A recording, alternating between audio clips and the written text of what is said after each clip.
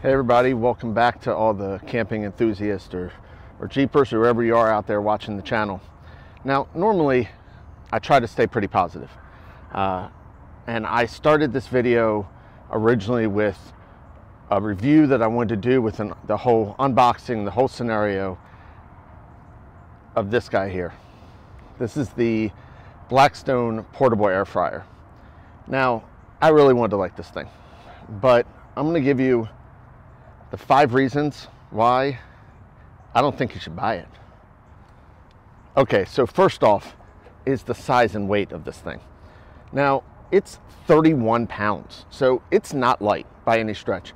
It's also, they say it's a 14-inch, approximately, I think it's 13 by 3/4, 13 by 3/4, and 14 inches big, but it really isn't convenient. It doesn't fit well in pretty much any of the camping spaces. Doesn't work well above my drawer system. I can put it in the back seat, but it just takes up a lot of space. It's generally just larger than your standard air fryer for what it can do.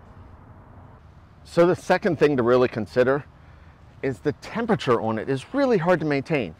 So the reason you buy an air fryer a lot of times is the set it and forget it.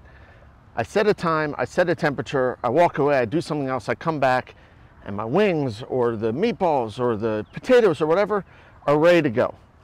Now on this, because on this dial, there's no gauge to temperatures, it just kind of has the kind of low to high kind of wave.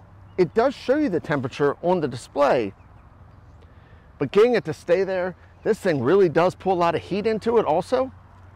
It's almost impossible to really tune this in. It takes you a lot longer. It's going to take up more propane, more power to get it right where you want it. Now, to make it worse, if I open this thing, as soon as I open it, I check the temperature, I slide it back in. If I was at 350, I drop down to about 300 degrees. Number 3 is all about power consumption. Now, it is propane powered. It only uses the battery or the AC adapter for this display, which has the timer, has the temperature sensor in it. But I went ahead and used the battery for the first cook I did on it, and it went from full battery with 8 AA's down to 3/4, and I only used it for about a half hour worth of cooking. So I'd be a little concerned it would drop down. Now, keep in mind though, you could plug in. So if you've got an inverter or you've got something, you could plug in and use it that way, and then you're using propane. But a regular, say the Ninja air fryer takes about 1500 watts of power. That's not that much different than, say, your induction cooktop. So if you've got the inverter power and you've got the battery power, you might be better off just going with a traditional 110 home unit. So the fourth thing to consider is really how this is to clean. Now, if you're going to use this, it's really designed where you're out at a primitive campsite, most likely. In all reality, if you're at a campground, you plug in, you could use your regular 110 small air fryer from home, or even a much larger one if you wanted. But this, you want to use it where you're out primitive camping. And when you have a limited water supply, you don't want something that's really hard to clean. Now, the basket isn't too bad. I've used it a couple times now. I've still got some spots where I'm showing where it's kind of baking on. The tray, on the other hand, right away, I started getting this, where it's just baking right onto it. Now, that was after a lot of scrubbing to get it there. So you really are gonna need to be able to clean it well, I think. And if I'm baking things on, it's just not what I want when I'm out of sight. I wanna make sure that I can get things cleaned quickly, and I appreciate when I don't need to use as much water up when I'm out of sight. So to me, it just makes it a little bit harder to clean. So the fifth one is gonna be the cost of this thing.